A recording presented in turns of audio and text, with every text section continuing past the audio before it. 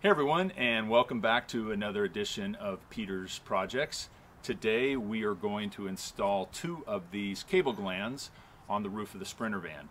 These cable glands are used when you want to run cables from the interior of the van to the exterior of the van, creating a waterproof system. These are readily available off of Amazon and very simple to install. The first thing to do is locate where you'd like to drill the holes for the cables.